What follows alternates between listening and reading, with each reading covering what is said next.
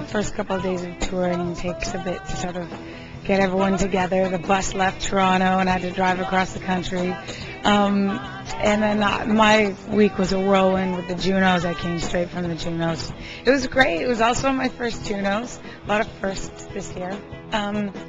And the energy around the actual performance, the actual night of the Junos was great. Like stepping out of our white limousine and then, you know, all the fans screaming at the top of their lungs. It was fun. It was definitely a dream come true. And then seeing all the other artists up close, I always just like look at how small they are. That's what I always do.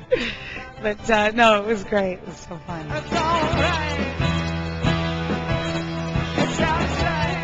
This time around we're using a tour bus, and I gotta say it's like heaven compared to a van. And I was this close sticking the band into a van, but they were like, please, Suzie, no. And it makes a big difference. It's like just having a home to travel in.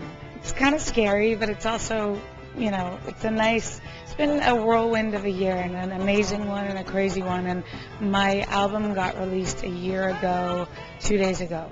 So, this is just a great way to sort of, I feel like I'm thanking my fans and sort of saying goodbye to an old project. I'm starting my new record now, and that'll probably be released in the fall. So it's just, it all has the right meaning and the right timing. I always knew that Believe was a really special song, and everyone who was involved in that first album knew that as well. That was sort of the song that brought us all together, because when I sang it, it sounded so great. And, you know, I had a weird sort of a cliche situation when I was living in LA. The people I was working with, it sort of fell through, and that only made me more determined to make it, you know, even on my own if I had to, which is funny because that's kind of what the song is all about. But I always thought this song needs to be somewhere, and it was actually myself and a friend who had the idea to bring it to the Olympics. We thought it's perfect. The Olympics are in Canada. So, yeah, I always knew, and I followed that vision, and it's just funny that song is like living itself out in my life. So, it's cool. If you just believe.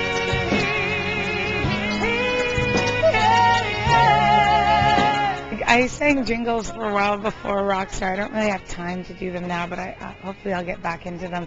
And I got the call to do the Marineland, and I was like, why you guys get Marineland commercials out here? They come from a land of ice and snow. And it plays so much over and over. And when I was on Rockstar, a friend of mine, I had 2 commercials at that time, Marineland and then a Chapman's ice cream commercial.